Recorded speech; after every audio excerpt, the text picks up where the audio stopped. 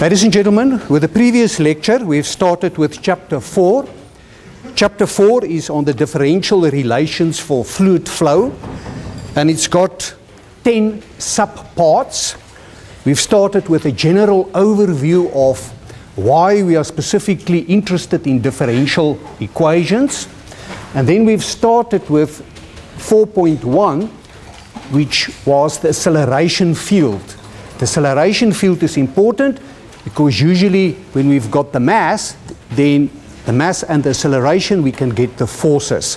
Now, we didn't complete this section, so let's complete it today. What we did is we've started looking at the velocity vector, which was defined like that already previously in your course, and then we've looked at the acceleration of it, and we've used the chain rule, and with the chain rule we have derived the three different components of acceleration, and those three components were, in this format, the acceleration in the x direction is equal to partial du dt plus the grad of the one component of the velocity vector, which is u. So that is in the x direction. In the y direction, it is equal to partial dv dt plus the grad of the velocity component v, small v, the y component of the velocity vector. And the third one, the acceleration in the z direction, is equal to partial dw dt plus the grad of w.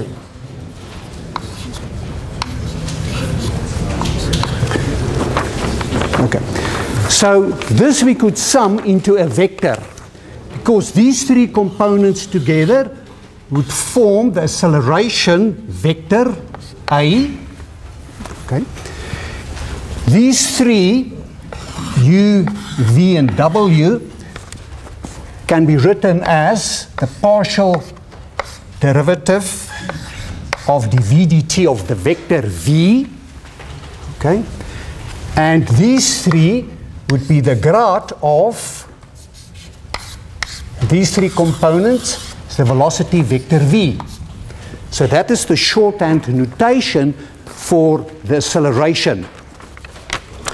This term is called the local acceleration. The local acceleration, and this term is called the convective acceleration. Okay. When we've got a steady state problem, what does steady state mean? It means that there are no changes as a function of time. So if there are no changes as a function of time, then usually that component, or not usually, then that component would disappear. So it's important to know that. Another format that this equation can be written in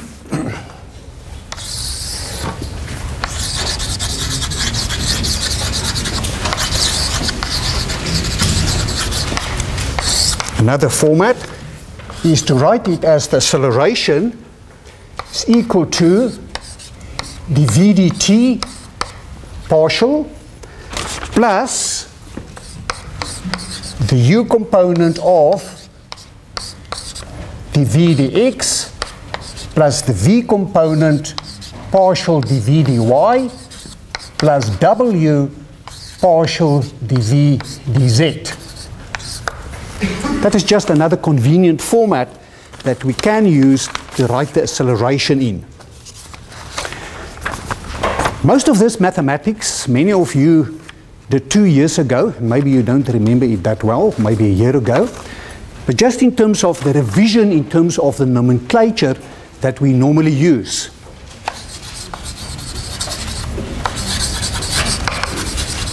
Okay. So in terms of the nomenclature, the grad is this symbol. We say that is equal to the grad. And the grad mathematically is equal to d dx in the I direction plus partial ddy in the j direction plus partial ddz in the k direction. So that is the grot. Then we sometimes talk of the compact dot product. Compact dot product involving the velocity vector v and the gradient operator. The gradient operator grot.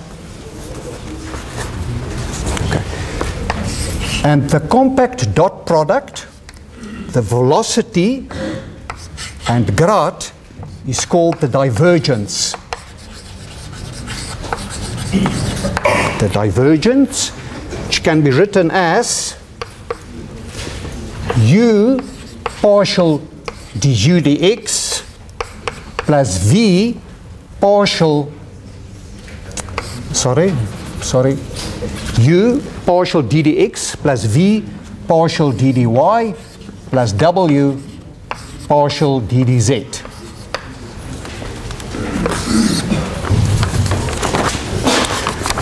Okay, and the other one is then the divergence of the velocity vector. Divergence of the velocity vector, and that would be the divergence. Remember, that is the divergence. And the divergence of the velocity vector would then be that part, the divergence of the velocity vector, written like that. And that would be equal to u of dv dx plus v partial dv dy plus w partial dv dz, where the v is equal to the velocity vector.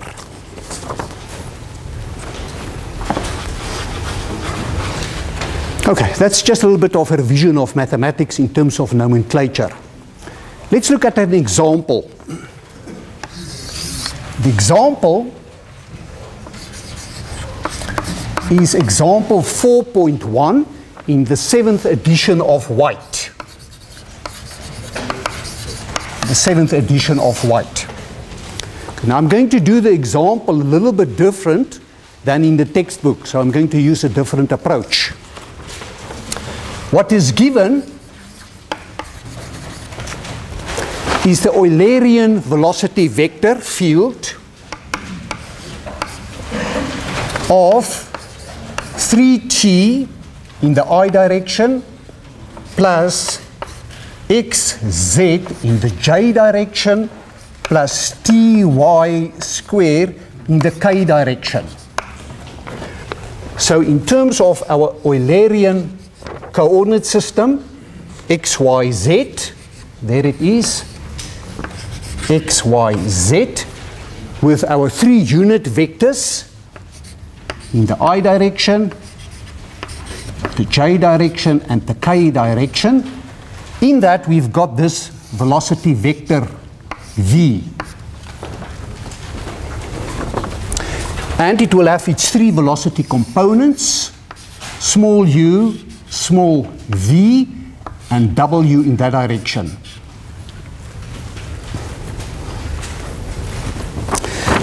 And it's an Eulerian velocity field, which means that this coordinate system is fixed as a function of x, y, and z. It doesn't move together with the particles or with the velocity vector.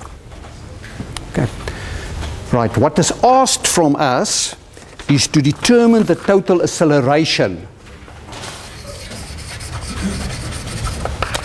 Determine the total acceleration of this velocity field.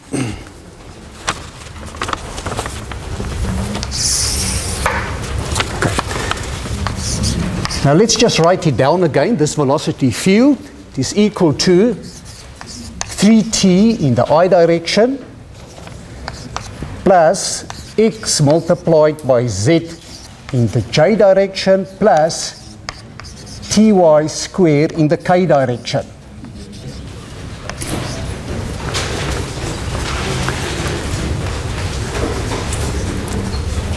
If we compare it to this velocity field,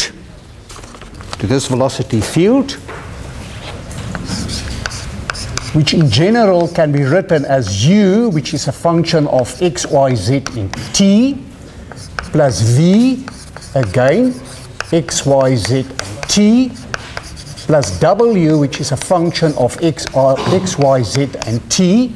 That is our general equation for a velocity field. And we do the comparison, then it's extremely simple to see that, okay, now remember, this is in the I direction, the j direction, and the k direction. Okay, the I direction, the j direction, and the k direction.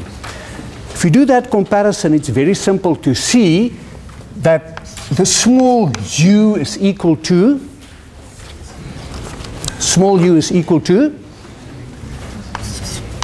3t, okay.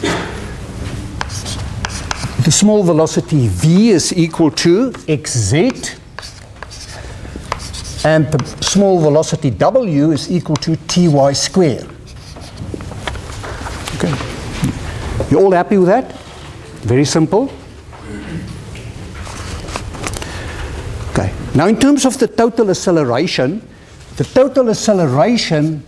has three components.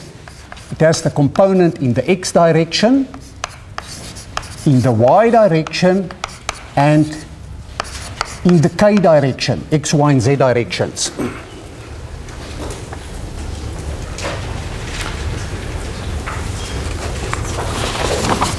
So what we're going to do is, we are going to determine each one of these components separately and then add them up. Okay, so that is the approach that we're going to use. So let's start with the first one. Okay. The acceleration in the x direction is equal to, we have derived it, is equal to du dt plus u multiplied by du dx plus v multiplied by du dy plus w multiplied by du dz.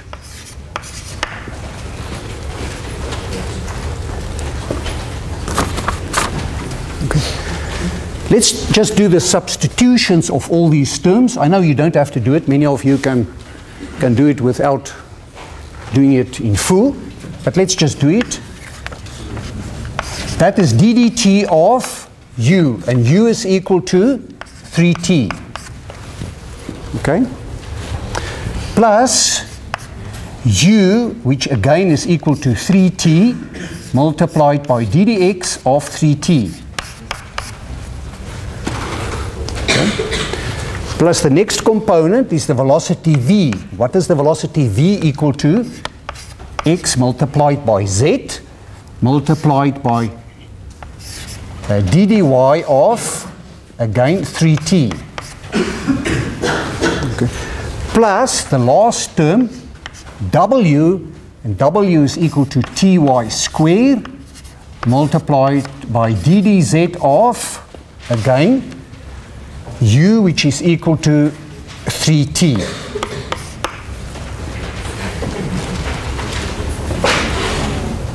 You all happy with that? Okay. So, the first term is equal to 3. Okay. The next term is equal to, we have to differentiate that to x, so that is equal to 0.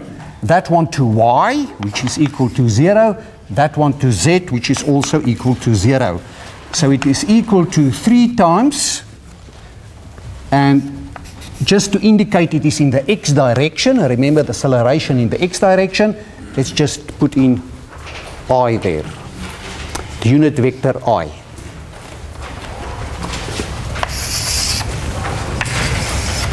Okay, you happy? Okay, let's do the next one. in the y direction. The acceleration in the y direction is equal to partial dv dt plus u multiplied by the partial v dx plus v multiplied by the partial v dy plus w multiplied by the partial v dz.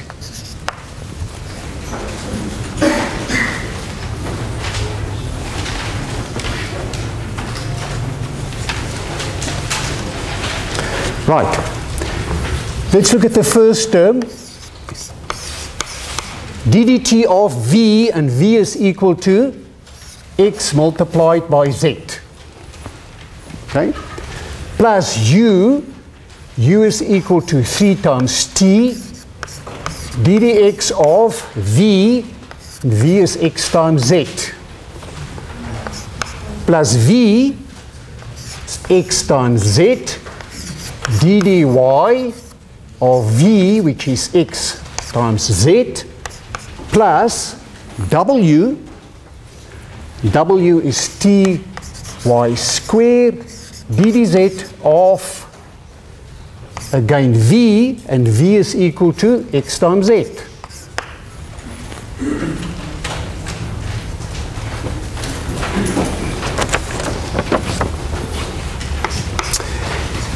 If we differentiate this term to t, it is equal to 0.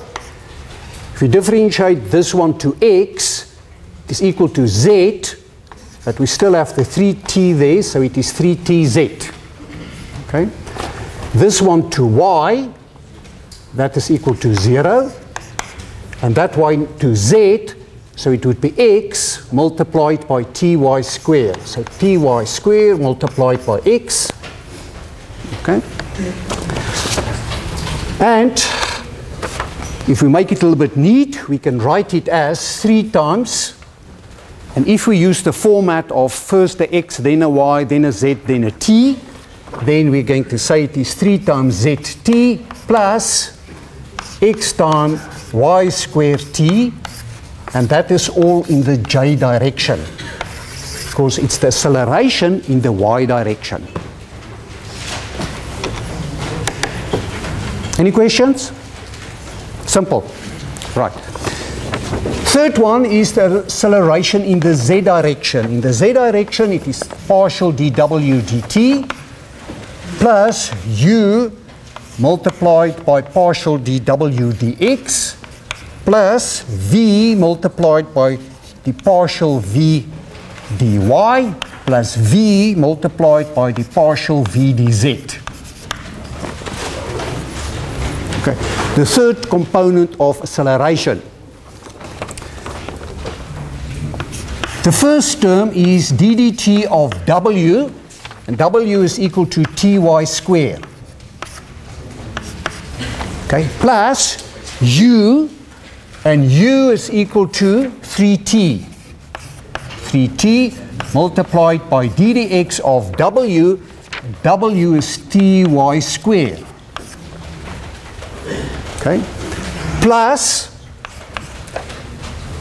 the v velocity component, which is x times z, multiplied by ddy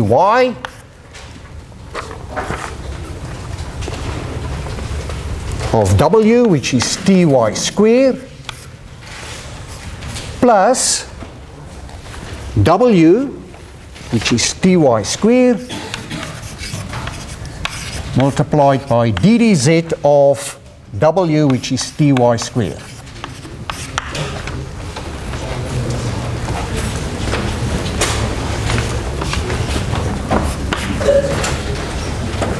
Okay.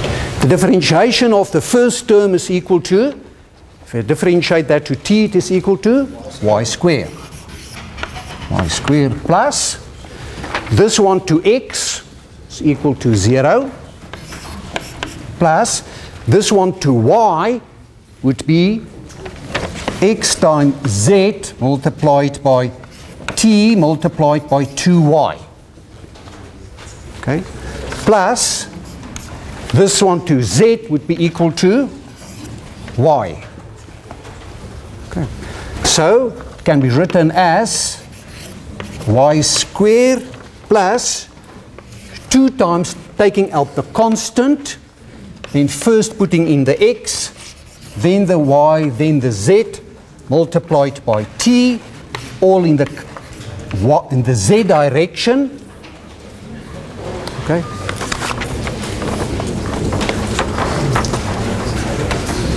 So we've got the 3 acceleration terms now, which means that the total acceleration, so the total acceleration, which is equal to a in the x direction, multiplied by the acceleration in the y direction, the acceleration in the z direction. Acceleration is then equal to its 3 different components, x, y, and z, which means that we just need to add them all up and make them neat, and that would be equal to 3i plus 3zt plus xy squared t j plus y squared plus 2xy z t in the k direction. So there's the total acceleration field.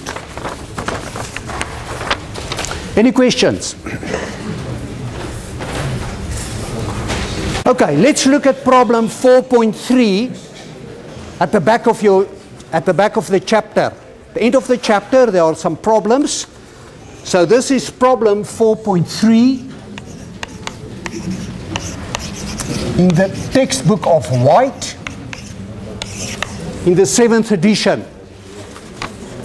And it gives us a converging nozzle. This converging nozzle looks like this, converges like that, and it gives us that the u component of the velocity, small u, is equal to v0 multiplied by 1 plus 2x divided by L. Okay. Where that would be x equal to 0. Okay. This would be x equal to L. Okay. And L is 150 millimeters. Okay. And it gives us that V0 is the inlet velocity, V0, and the outlet velocity is equal to 3 times V0. Okay. 3 times V0, where V0 is equal to 3 meters per second. Thus, the inlet velocity is 3 meters per second, the outlet velocity is equal to 9 meters per second. It also gives us that the velocity component V is approximately equal to 0, and not V as a vector, just the velocity component, and then in the z direction it is also approximately equal to 0. So it's a one-dimensional problem. Okay. And what is asked from us is firstly a general expression for the fluid acceleration. A general expression for the acceleration. That's the first thing that has been asked. And then secondly, they ask us, what is the acceleration at the inlet and at the outlet? The inlet and outlet accelerations are asked.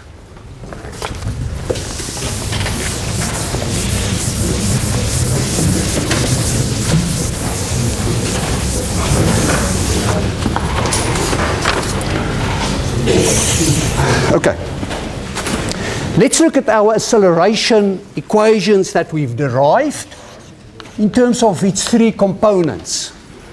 In the x direction, partial du dt plus u multiplied by du dx plus v multiplied by du dy plus w multiplied by du dz.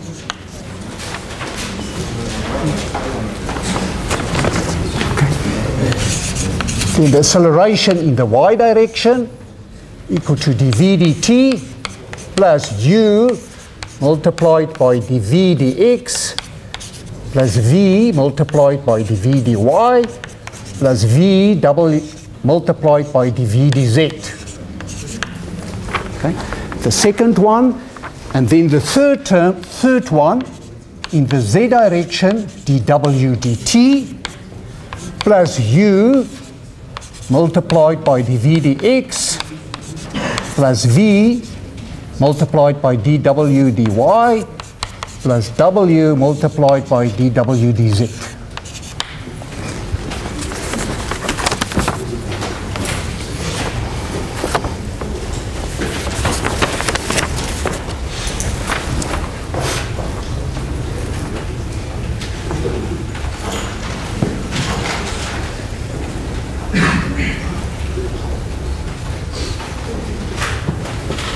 Are you still writing, or are you with me? Can I go on? Okay. Okay, now, if we now look at this equation, what is given, and we look at all those terms, then it might look a little bit daunting and confusing. But the best advice is stay calm, look at it systematically, okay?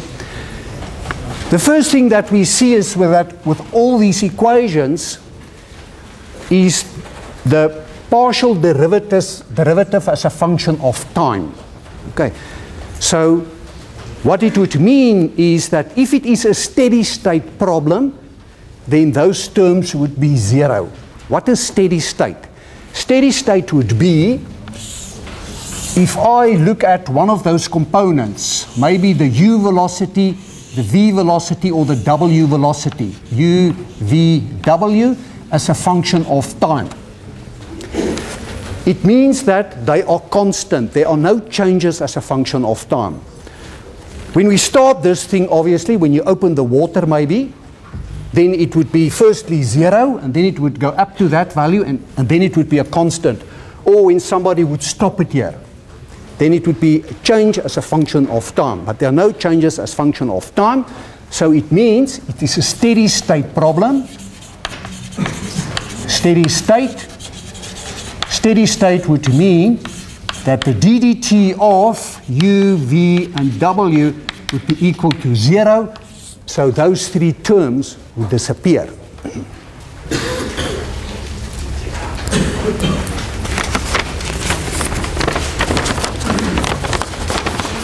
Okay.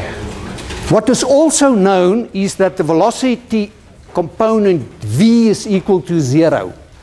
The velocity component v is equal to 0. So all three, that is equal to 0, and therefore those three terms disappear. Okay. The same with w. Doesn't matter what that is. We've got 0 multiplied by something with all three those terms. So that would be equal to 0.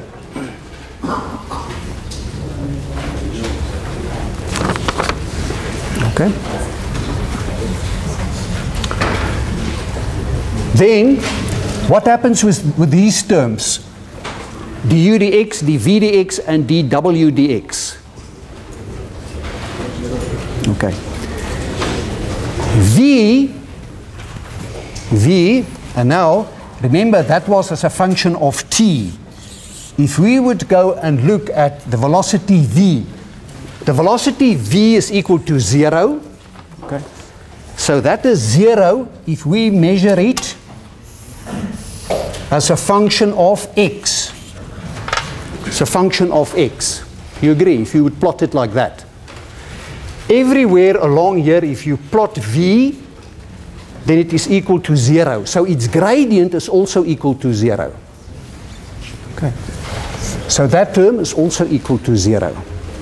So V and W are constants. Okay. So therefore, dV dx would be equal to 0. And VW dx would be equal to 0.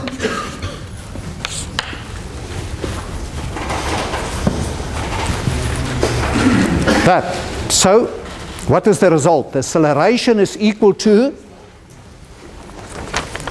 the acceleration in the x direction is therefore equal to u multiplied by partial du dx. A very, very simple equation.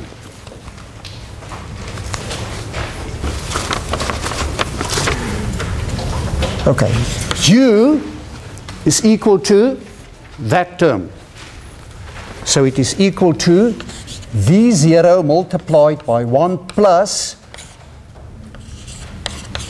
2x divided by L multiplied by ddx of u, and u again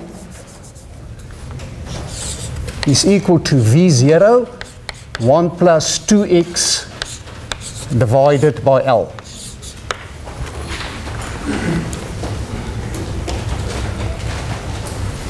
Okay. So let's just write this first part down. V0 multiplied by 1 plus 2x divided by L. If we do the differentiation of this term, that would be equal to 0. And that would be equal to 2 times divided by L. But we have to remember to multiply in the V0. Okay.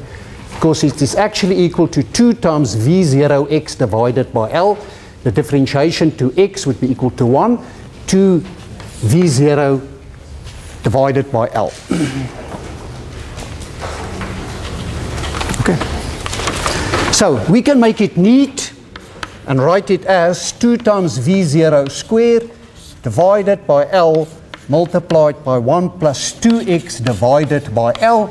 And that would be the first part of the question, our general expression for acceleration.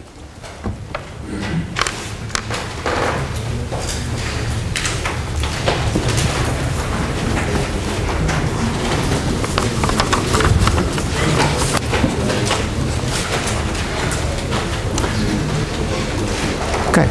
The next part of the problem was to determine the acceleration where x is equal to 0 and where x is equal to L. So we just need to do the substitution. B at x equals 0, then the acceleration would be equal to 2 times V0 squared divided by L.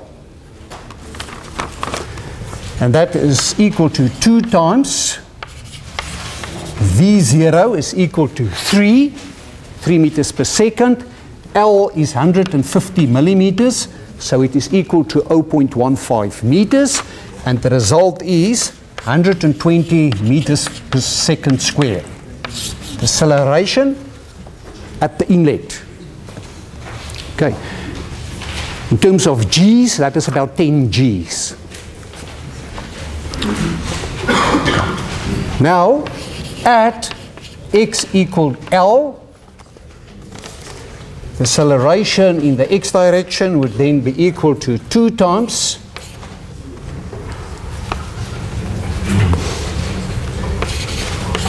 (3) squared divided by 0.15 multiplied by 1 plus 2 times x, which is 0.15, divided by 0.15 L,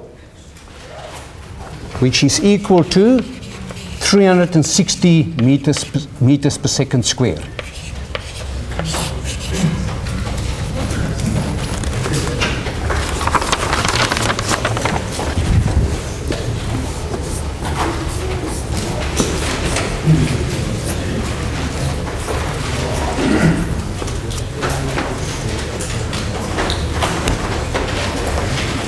Any questions? Let's start with paragraph 4.2. 4.2, the textbook of White, is the differential equation of mass conservation, or also known as the continuity equation. We're going to derive that by considering an infinitesimal small control volume of dx, dy, and dz. And let's draw it like this. Obviously, I'm going to draw it now quite large. But in terms of its coordinate system, that is the x direction, that direction is y, and in this direction is z. That is equal to dx, dz, and dy. An infinitesimal small control volume, not drawn as small now, but drawn so that it is easy for us to see all the things that we're going to add to the control volume. So very small control volume of dimensions dx, dy, and dz in the x, y, and z directions. And what we're going to do is, let's consider the mass flow rate through the control volume. Now, mass flow rate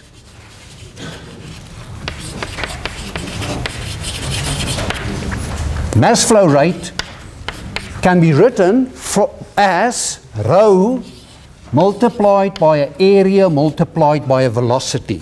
Okay, that is just now a general equation. That is just general. Okay. And the reason I'm giving it like that as a general thing is, let's look at the components of mass flow flowing through this control volume. And we look at it going into the x direction, so in going into that face, and here going out of that face. So we only consider the two components in the x direction, flowing into the control volume and flowing out of the control volume. If we look at the mass flow rate flowing into the control volume, we can say it is equal to the density multiplied by the area. What is the area through which it flows?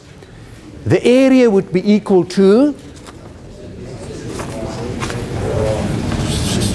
dy dz, okay, multiplied by the velocity, and the velocity is equal to small u of our vector. Three different components, u, v, and w. So we're talking of the x direction component of the velocity. So maybe it is a good thing actually to also show our velocity field here in general as something like that, which we know has three components, u, v, and w. Something like that. Okay. So that is going in. What would the mass flow rate be going out? What would the mass flow rate be going out?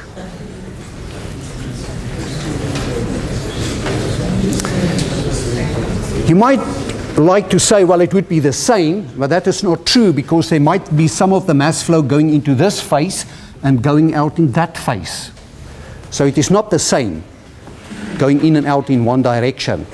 It is going to be rho u plus d rho u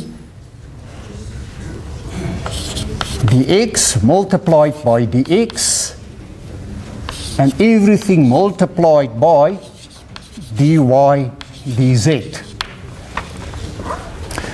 Now, if you do not know immediately where it comes from, don't worry, I'm going to explain it to you just now. I'm going to make it clear just now.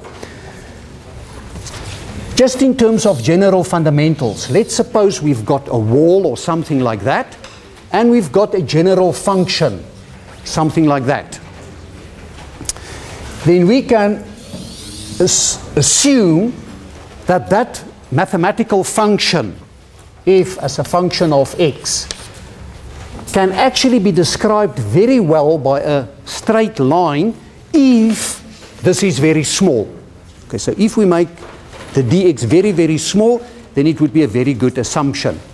Okay, so if that would be equal to dx. So if that is equal to rho u, then that would be equal to rho u plus d rho u dx multiplied by dx.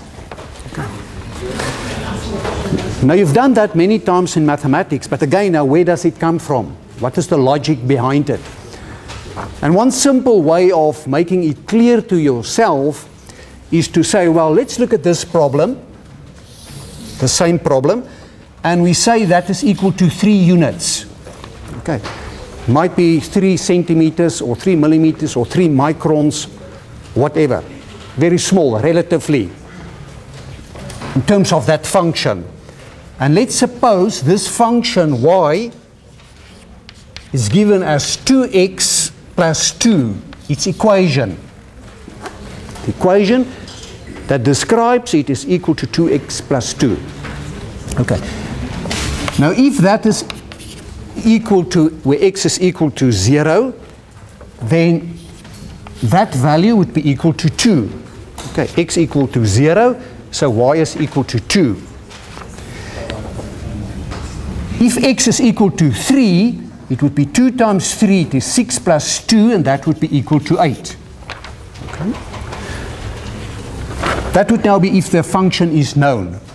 But let's suppose we look at it differently. We say it is equal to that value, which is 2, rho u, 2 and 2, which is that constant, plus the gradient of this, which is equal to 2 multiplied by 3, which is equal to 8. Okay, so that is where it comes from. It is just using a linear line and using the gradient multiplied by x together with the fact that you know what the value is at the inlet face. So that is where it comes from. Okay. Mathematically, my explanation might not be mathematically 100% correct, but in principle, that is what we're doing. You agree? Okay. So that is equal to rho u multiplied by d rho u dx multiplied by the face, which is equal to dy dz. Okay. Now it's going to be very messy if I start doing it in the y direction and in the z direction also. So let's be a little bit patient. We are going to do it, but be a little bit patient. And let's rather make it a little bit more neat and write it as follows. We say, let's look at the x direction, the y direction, and the z direction. We look at the inlet face and we look at the outlet face. The inlet face and the outlet face. Of the 3 different components, flow components, x, y, and z. Okay, going in the x direction would be equal to rho u multiplied by dy dz. Okay.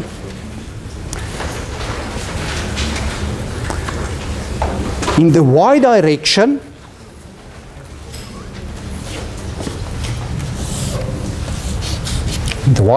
it would be equal to rho v multiplied by dx multiplied by dz. Dx multiplied by dz. Okay. So that is equal to rho v multiplied by dx multiplied by dz. Okay. In the z direction,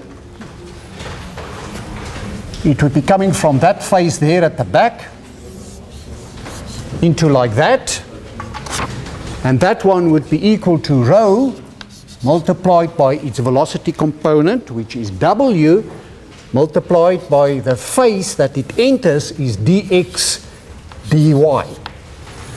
So those are the three inlet components. Okay. The outlet component, the first one in the x direction, is equal to rho u plus d rho u dx multiplied by dx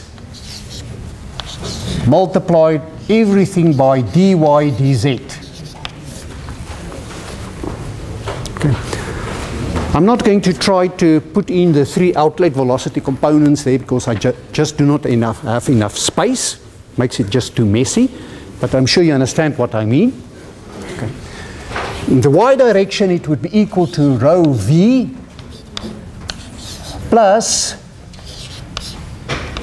ddy of rho v multiplied by dy multiplied by dx dz.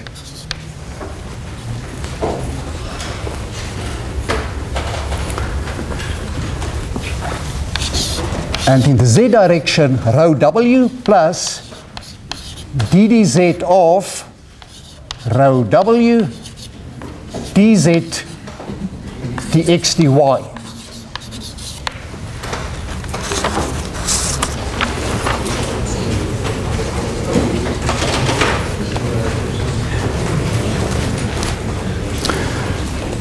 Okay, so what is our next step now?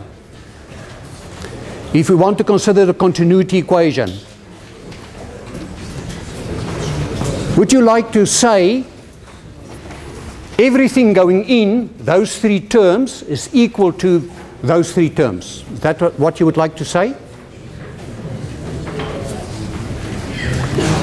Not? Why not? Because there is external input in the short space where it's changed from where it came in and where it goes out. Yes, you're on the right track, but what do you mean there's an external what? It's an input. Okay.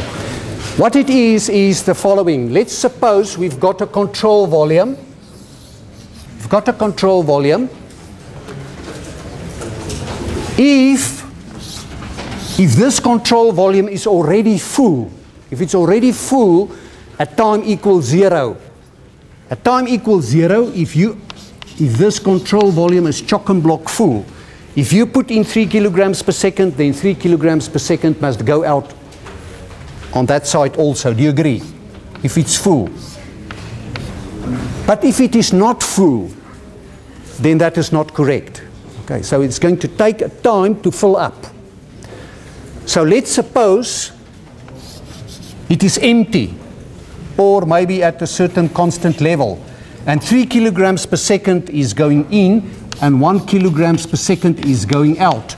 What happens with the mass of the control volume?